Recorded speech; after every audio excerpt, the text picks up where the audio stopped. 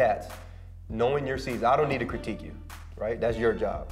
The quiz is gone, right? So the very first thing they're saying is quarterback. I mean, it's got to be something beautiful about having that pressure. How do you define pressure? You know, I think it just comes with the territory. I mean, you know, you got to know, you know, playing quarterback, you got to know, you know, what you're going into.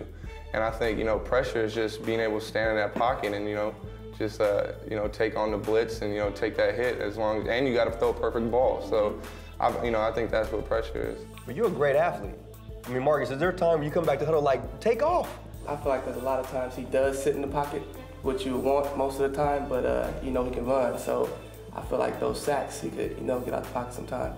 You define him right now, his role, what he did last year, this year, and what makes him so good.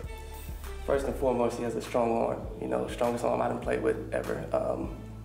Obviously he can run, but I think that strong arm is you know, the biggest standout. I mean, he's in the huddle, right?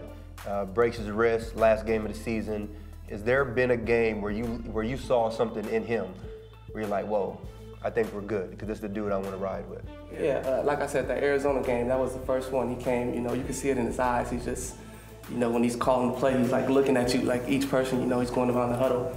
And if he is hurt, he doesn't show it. Mm-hmm. So I think that's real good. I think one thing about Katz, and I've seen it since we've been here, is that he's competitive. You know, in the off-season we play basketball, we hoop at Dixon, and he don't like to lose. Mm-hmm. He just don't like to lose. And you know, when somebody's that competitive, you know, it's a good thing, especially in a leader, right. Somebody that you look up to. Right.